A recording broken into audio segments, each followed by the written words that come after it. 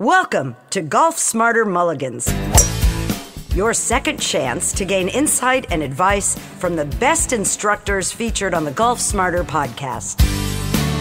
Great golf instruction never gets old.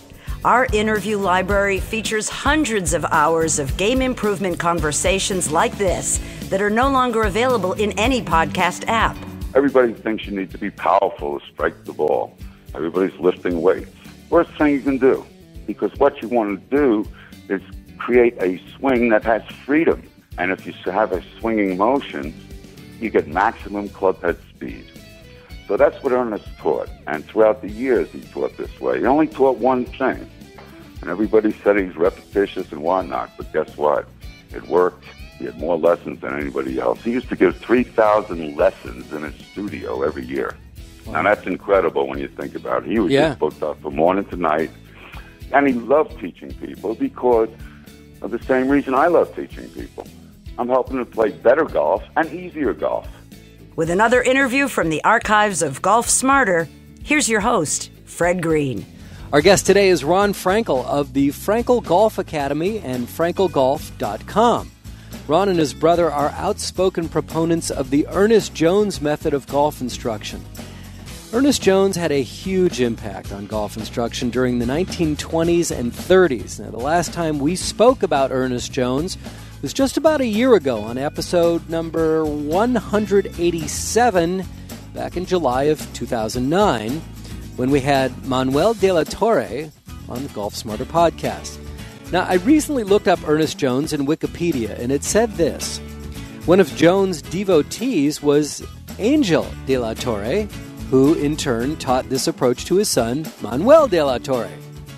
These two professionals alone would add thousands to the list of golfers who benefited from a club-focused approach to golf. Ernest Jones often said, the trouble with teaching of golf is that one is taught what a swing produces, your body movement, instead of how to produce a swing club movement. Today, Manuel de la Torre is the preeminent authority on the Ernest Jones approach and has further developed it in his teaching. That show is still in our archives and is available to all Golf Smarter members. But if you're interested in hearing it again, it's now available for only 99 cents in our Golfers Mart. But Manuel de la Torre is not the only one who understands and professes this method of teaching. That's why we have Ron on today's show. Ernest Jones is a very interesting story in golfing lore, and that's part of why I wanted Ron to share more light on his history. But more importantly, this is a really valuable method because it's self-correcting. Now, as important as it is to have a teacher, not all of us are going to do that. But we all seem to tinker with our swings. Don't do that during your round, by the way. Just do it on the driving range. Play with what you got on the course. Anyway, we all tinker with what we're doing, so why not have a better understanding of what corrections we need to make, right? That's why we brought Ron on. Hey, welcome to the Golf Smarter podcast, Ron. Thank you. It's a pleasure being here. Well, it's great to have you on because we're going to go into a topic that we've never had the opportunity to discuss before. And it's interesting because so many times we've had people come up with the name Ernest Jones, and yet nobody's really been able to give us a definitive answer of who Ernest Jones was and what he has contributed to golf. And that's why I'm excited to have you on the show today. Oh, thank you. So let's start there. Let's start with Ernest Jones, his history. Well, Ernest Jones was a top golfer in Europe. He's an Englishman. And in World War I, he lost his leg. Now, back then, the prostheses were terrible, so he knew he couldn't play golf. And he turned to teaching. And what he taught is one simple thing. It's a motion, and that motion has a feel. It's a swinging motion. Ernest, for years, created 13 major winners and literally hundreds of local and regional champions. He was the most sought-after teacher in the world for 30 years. As a matter of fact, when 1950, he was invited to the PGA annual meeting as their honorary guest speaker. During that meeting, he told them how he taught, why he taught the way he did, and then he fielded questions from the golfing audience. And all the greats were there. Snead was there. Bobby Jones was there, as an example. And during that meeting, the ex-president of the PGA stood up, and it was Horton Smith. And he was president. He was also a Masters champion. And he said that, thank you very much for being here, Mr. Jones, but if it's that simple, we in the PGA cannot adapt your method of instruction because we won't be able to give enough lessons to feed our family. Now, Ernest's reply was very simple. He simply said, it's a shame you're going to keep golfers struggling. All of the golf writers during Ernest's era wanted to adapt this method. So did all the great players, such as Bobby Jones. And yet the PGA was deathly afraid of what I teach and what Ernest taught for the simple reason that it's self-correcting. In fact, when you do teach this, what happens is it works, and people want more of it, and you actually get more lessons than less because people are getting better, and their friends see it. They see you swinging better. They see you scoring better. They see you enjoying the game more. Because what I teach is really, and what Ernest taught, is simply the easiest on the body, and it's easiest on the mind. When over the ball, you're only thinking about one thing only. And in reality, how many things can you think of in the 1.25 seconds it takes to swing a golf club? That's number one. So it's the easiest mentally. And physically, it's the easiest because we teach to swing it with the hands, the only part of the body that touches the club, and allow the body parts to respond to the motion naturally. You're not trying to put it in positions. Everybody's body is different. Everybody's style of swing will be slightly different. But what we're concerned with is the form, and that form is creating a swinging motion with the club head. And that's the only reason why you hit a good golf shot. I want to ask a lot of questions now about Ernest Jones. It's kind of like saying that in 50 years from now that no one will have ever heard of Hank Haney or some of the more famous instructors today. If he was that popular, how come it was so quickly that he's forgotten? I just did a quick search in Audible.com. And I typed in Ernest Jones, and it came up with nothing. Are there no books about him? Yeah, he's written several books. He wrote books. Excuse me? Yes, Ernest Jones wrote several books, and his most famous book was Swing the Club Head. As a matter of fact, it was on the Golf Digest classic book list up till several years ago when they discontinued the list. There were 3 books that they sold. He was one of them. It's one of the best-selling books of all time in golf. But the PGA has squashed Ernest Jones because, once again, what we teach is self-correcting, and they're afraid of it. As a matter of fact, when you go through PGA school to learn how to teach, they don't even mention Ernest Jones. So, well-meaning golf pros are teaching mechanics, and they know nothing about Ernest Jones. And if they do find out about Ernest Jones, they say, yeah, it makes sense, but they don't understand him, and they don't know how to teach it properly, and that's the problem. And give us some examples of some of those great players that worked with him. Well, I guess he taught all the greats during his time. I mean, these are people you probably wouldn't have heard of. He taught. I'll give you an example. All right. Yeah. Matter of fact, I'll give you a quote. Let's see. Trying to think of which one I want to give you. I got so many of them.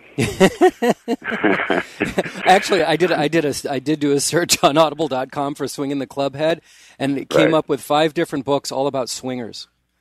And swingers? Yeah, like a little bit more, a collection of erotic short stories. It's like, no, I don't think that's what we're trying to find here. All right, as an example, the one thing that Bobby Jones, 2 things. First of all, Bobby Jones said, if I had a relative or a friend that wanted to learn golf, I would send them to Ernest Jones. He backed them totally. Wow. He also said this, Bobby Jones, and I'll quote this: "The one idea for golfers to keep always in mind is that when playing a shot, his job is to swing the club head. If he does this, striking the ball will take care of itself." So, I got quotes from all sorts of great golfers today, modern-day golfers. As an example, there's not a pro that I've ever met that doesn't tell me the same thing, and that is that they play by feel. But that's not what they teach. That's exactly what we teach, because we teach a swinging motion which has a particular feel. Now, that motion that Ernest taught, all right, is a simple motion. It's a swinging motion. Now, there are a lot of different motions, Fred. You can have pushing motions, you can have hauling motions, you can have jerking motions, but none of them have the two properties that a swinging motion has, and that is it creates centrifugal force and it repeats its arc. Now, centrifugal force is where you get the power. That's where you get your power. I like to use the example with my students of the shot putter and the hammer thrower. Now, they both use a 16-pound weight, but the hammer thrower goes 3 times as far because of centrifugal force. And that's why you see little guys out on tour knocking at 280, 300 yards, because they have a great swinging motion. You don't need muscle. You don't need size. You don't have to work out. I mean, guys like Byron Nelson never worked out. Byron Nelson won 11 straight tournaments. That'll never be beat. Yeah, a different era. I mean, the competition didn't work out either, right? Well, yes and no. Most of the records that were set by these guys are still intact. And that's with the old clubs. That's with bumpy greens. That's with wooden shafts. I mean, today's a golf club improvement, all right, has helped a little bit. But the National Golf Foundation came out with a statement, and they said that in the last 30 years, the average handicap has not come down.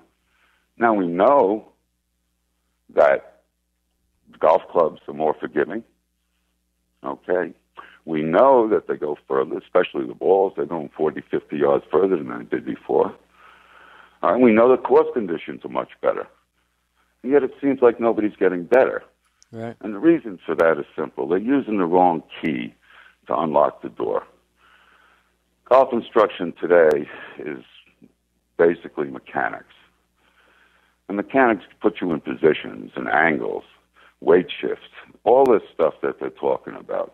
That happens naturally in a swinging motion. If you think about it, if you try to put your body into a position, you destroy the motion. And that's the problem today. Because what they're doing is they're piecing together a swing. A motion can't be pieced together. Universal laws say it can't be pieced together. The definition of a swing, all right, is a to and fro motion that repeats between one point and another point, all right, and it's unrestricted, meaning that you can't try to control it. If you take a string with a weight and you swing it back and forth and you try to control it, that string's going to bend. It's going to get out of line. Because once you try to control it, once you try to put a certain angle on it or whatever it may be, what happens is you interfere with the motion. Everybody thinks you need to be powerful to strike the ball. Everybody's lifting weights. Worst thing you can do. Worst thing. All right? Because what you want to do is create a swing that has freedom. And if you have a swinging motion, all right, you get maximum club head speed.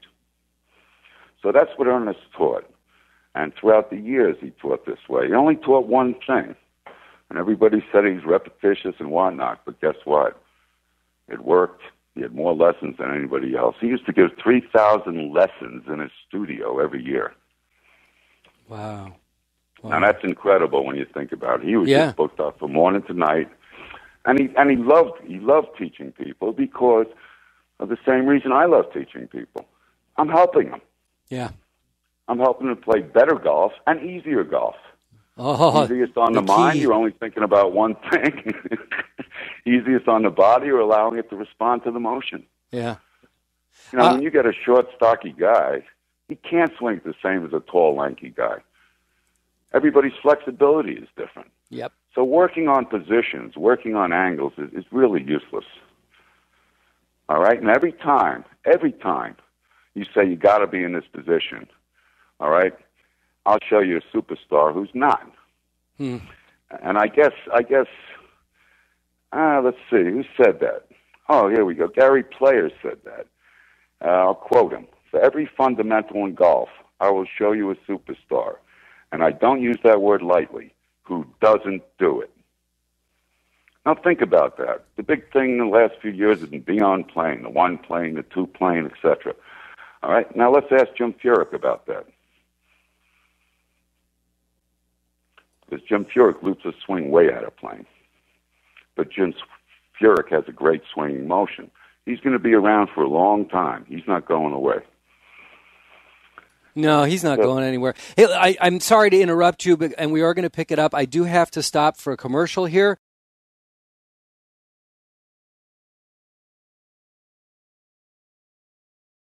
Ron, thank you for the interruption. I do want to get back to this, and you talk a lot about motion. We've talked a lot about tempo. Is there a difference? Some people even say that tempo is the missing fundamental. Absolutely, I disagree. Really? All right. Tempo, all right, is how fast or slow you swing it. Okay? Nick Price has a very fast tempo. Mm-hmm. Ernie Els has a very slow tempo. Mm-hmm. But they both do one thing in common. They create a swinging motion. Okay? What we're interested in is rhythm, not tempo. That was my next question. Yeah, rhythm is a reoccurring beat by definition, and it's built into a swinging motion, what I teach. And that's what we're concerned with. I'm not concerned with the tempo at all. Tempo is a golf term. It's a modern-day golf term. Okay, so let's break this down. I really wanted to get into this idea of motion with you and see if you can give us a better explanation, because I frankly have yet to grasp it. I've watched your DVD, and we've had conversations multiple times now. I'm still not grasping exactly what you're saying when you talk about motion. Okay. As I said, a swinging motion, all right, by definition, swing is an unrestricted motion, all right, that goes between 2 points. A motion cannot be broken up into parts and put together. Science says no. What Ernest taught and what I teach is based on universal laws. It's not going to change. That's why this method works today as well as it did 50 years ago. Because we're dealing with centrifugal force. We're dealing with motion. All right? I'll give you a better one, okay? Leonardo da Vinci. We all know who Leonardo is, right? Yeah, we have an idea. He was a hell of a golfer, too, wasn't he? No, he wasn't a golfer. But he was I a don't want genius. to talk about him. He was a genius, and he understood how to swing the club head perfectly. Here's what he said, okay? Wait, Leonardo said this? Yes. He said, quote, "A blow is the son of motion, the grandson of force, whilst their mutual ancestor is weight." Notice that the word motion comes first. Now I'll explain. A blow is striking the ball. The motion is a swinging motion. The weight is the club head. Da Vinci also said about this force, which is centrifugal force. Force is always desirous of overcoming its cause, and when it does, the force dies. That's why when you swing harder and try to kill the ball, usually it doesn't go any further and it goes offline. Absolutely. And that's the reason, because you don't have a swinging motion. You've interfered with that motion. Leonardo really had it right. And, Ernest actually learned that from Leonardo. The lineage with the Frankel Golf Academy and Ernest Jones is simple. My brother Arnie, who I've been teaching with in the school for the last 20 years, he learned it from Nick Martino on Long Island, who was Ernest's best friend. And he was with Nick for over 8 years. And my brother played some professional tournaments and whatnot. He basically teaches as I do. He's semi-retired right now. The only other person that really took up Ernest's method and taught it pure was Fred Austin, his brother-in-law, who was at the Marion Country Club, pretty famous country club.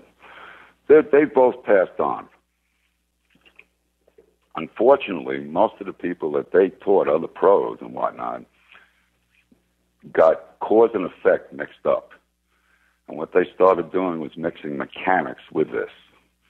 And you can't do that. Once again, mechanics is positioning, et cetera, and you can't do that with a motion.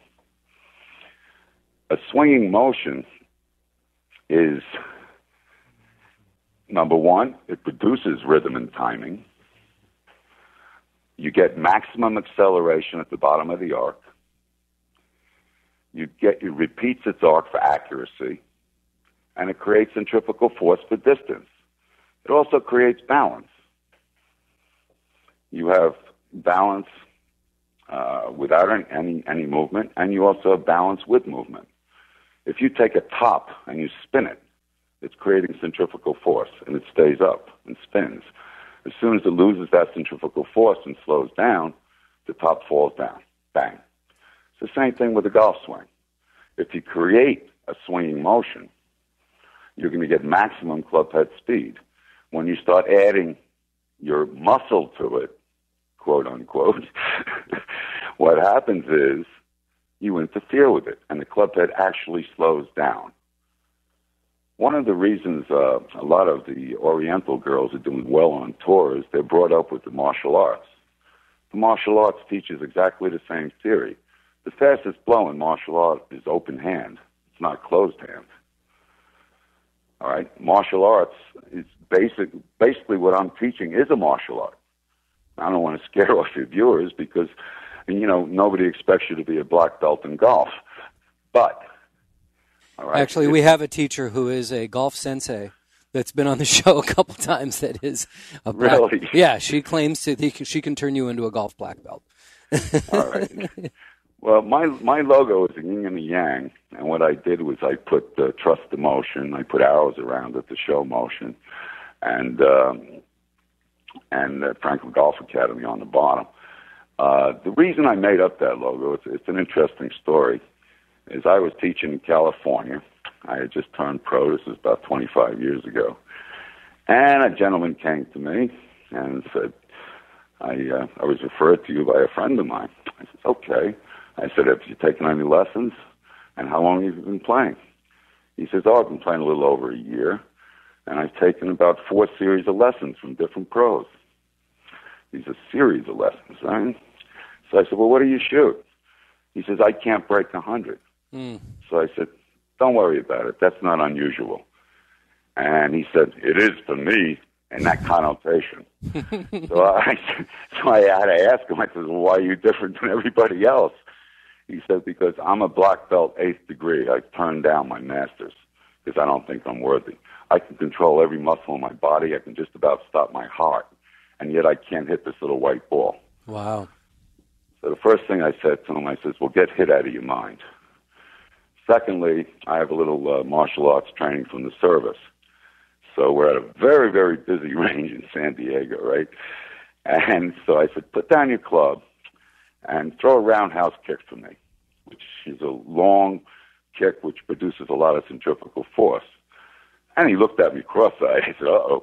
So I said, just humor me.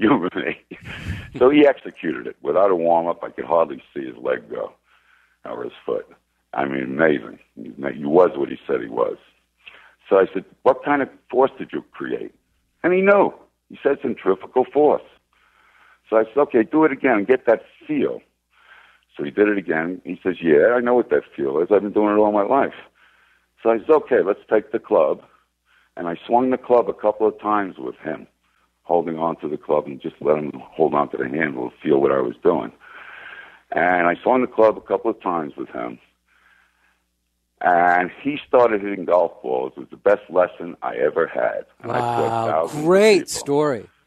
He starts hitting, and he's knocking them out there like he's a 2 or 3 handicap. It blew his mind. It blew my mind. Now, here's the end of the story that'll really get you. I didn't see the guy for about 7 months. He comes popping into the pro shop one day, and he says, Ron, I wanted to stop by to thank you. So I said, well, that's very nice. You know, we started talking, and I had to ask him, I said, well, how come you didn't come back for any other lessons? I said, I'm very surprised because you're the best lesson I ever had. He says, well, that's the point. He says, you showed me how to swing. All these other instructors, well-meaning as they were, showed me positions and angles. I can't think about 10 things when I'm over the ball. And that motion that you showed me, that feel that you showed me, is what I've been doing all my life. He says, I'm shooting in the high 70s, low 80s all the time now.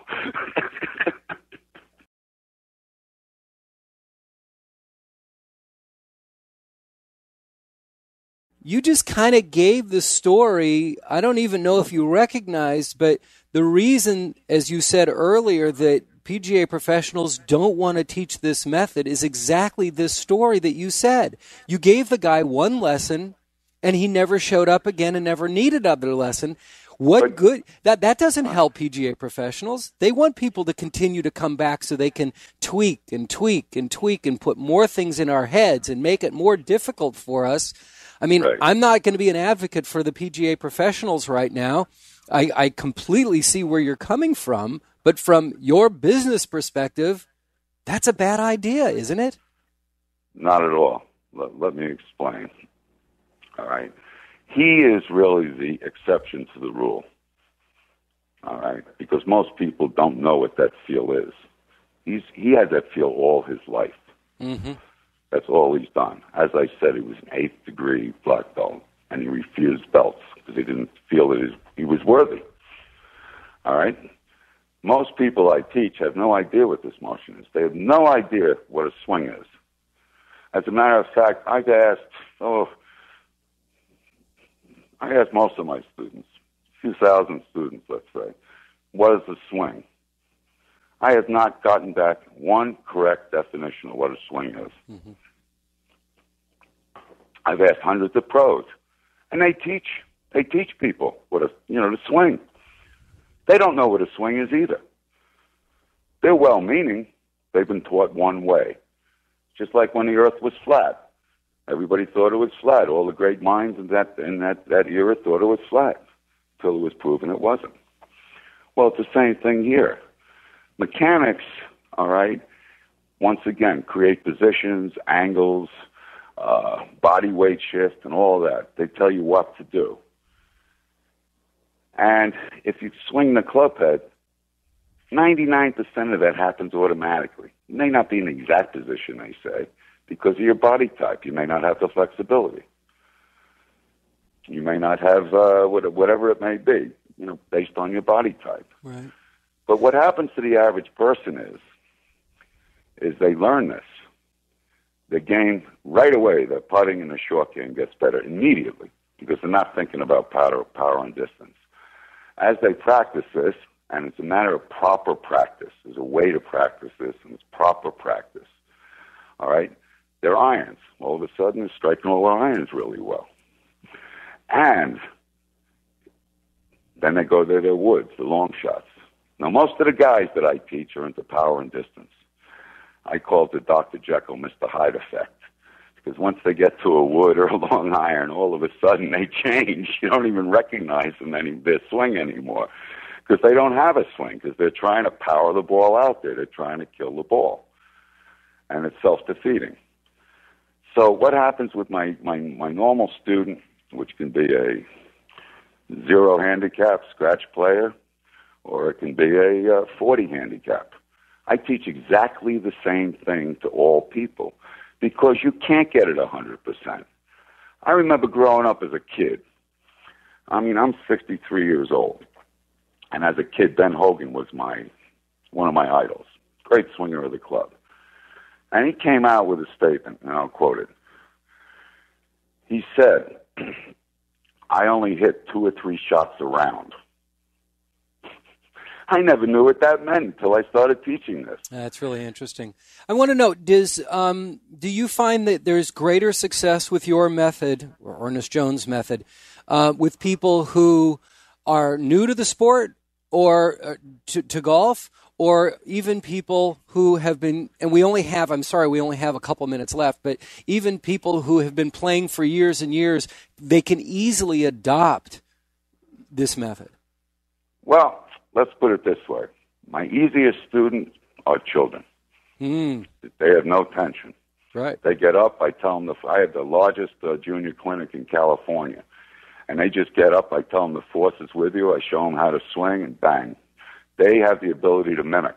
Okay. We lose that as we get older. Sure. My second easiest student is a woman who has never touched a golf club because she doesn't have any preconceived notions. Mm-hmm. She doesn't know anything about it. Mm-hmm. So women are very good listeners, number one. And number two, she's going to do what I tell her. And that's all she has to do. As long as somebody follows what I teach, I have a 99.9% track record.